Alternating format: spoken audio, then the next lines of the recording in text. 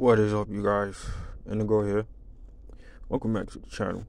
It's your AEW Dynamite review. Normally, I would show my face and all that, but I'm really tired and I'm at work and I don't have much time. So it's gonna be a quick review.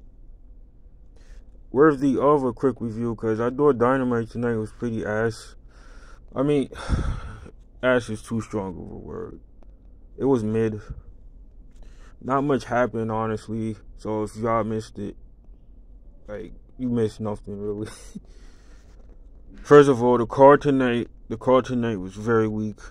Very weak. Deanna versus Tyra Backley. Kind of wish that I got a little more time. But outside of that, there was not much on this show.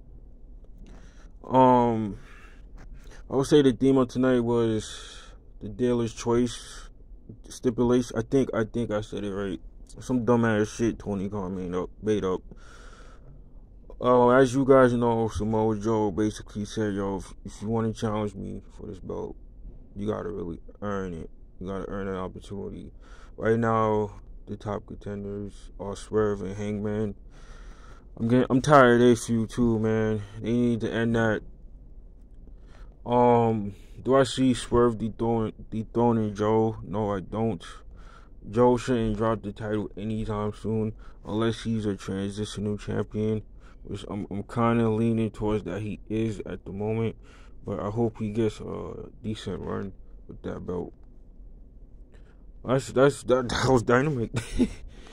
Not much happened. I don't know what other people are going to say about tonight's episode. I don't really care. This is how I feel. Yeah, AEW right now, there's really no interest. If you're not like a hardcore fan that watches everything AEW. Right now, WWE's where it's at. Even WWE has their issues with the injuries that's going on. But that's what I got for y'all. Please like the video, comment, subscribe if you do. And I'll see y'all for tomorrow's upload. Peace.